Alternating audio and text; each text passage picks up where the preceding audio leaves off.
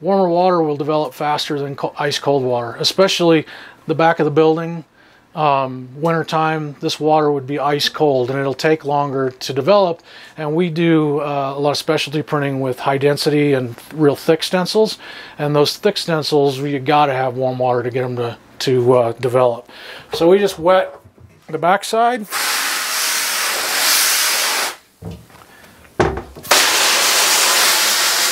Wet the front side and give it just a second, and this is why I'm maybe coating or I'm getting another screen ready to put on the eye image, and I can come back and develop it out. It won't take long because this is a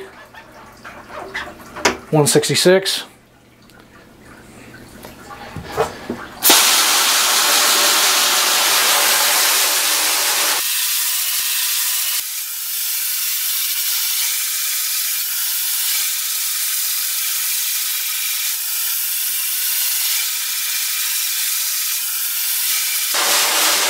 So once it's nice and soft, let's see here.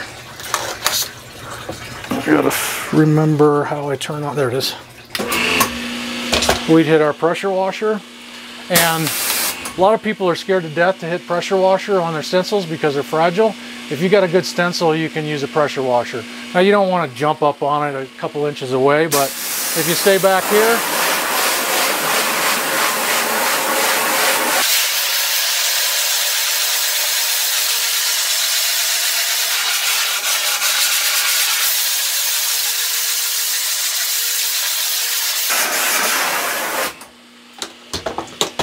turn off the pressure washer.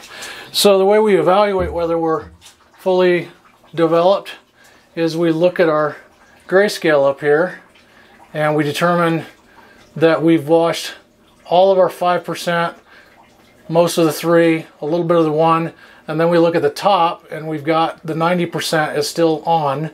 So that means we've got a good exposure and we're fully developed. So you can see some halftones in here.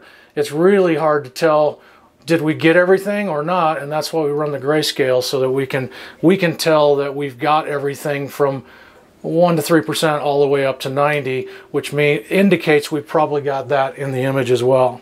I'll flip this over so you can see a little bit bigger part of the image. This is a left chest full back, and you can see it here the same.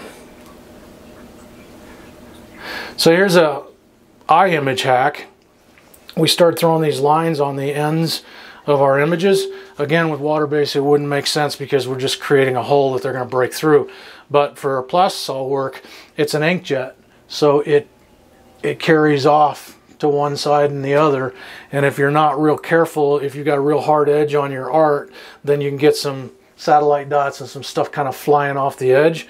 This way, it resets itself and starts over. This particular image wouldn't have been a problem because it's right in the center, but it ultimately will start over and you get nice clean edges if that can be a concern. A lot of people, you know, we're always working so hard on getting almost perfect screens, because that changes when you get on press, then everything else kind of comes together.